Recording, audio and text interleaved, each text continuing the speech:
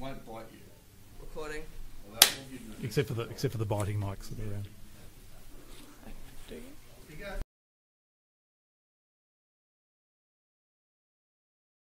Okay. Welcome.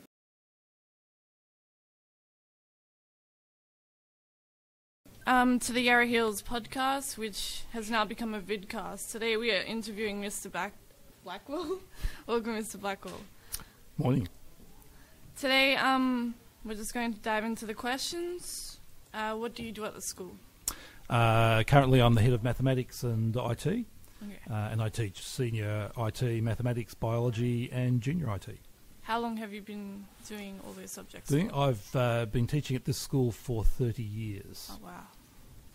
In that time, what have you experienced? I've seen the school go from no computers to getting its very first computer, which didn't have a keyboard or a mouse or a screen.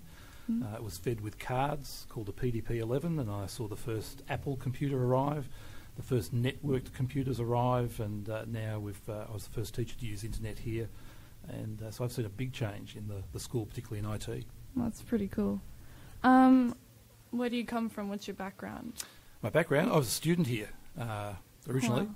So I was here from 1971 to 76, in the very early days of the school. Before that, I was born in Bendigo and came down to live in Murrelbark when I was 4, and I've been here ever since. Oh, wow. What was the last book that you read?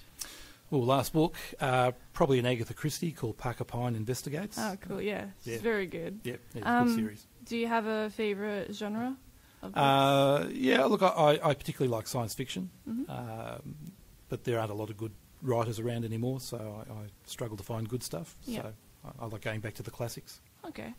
What was the last holiday you've been on? Well,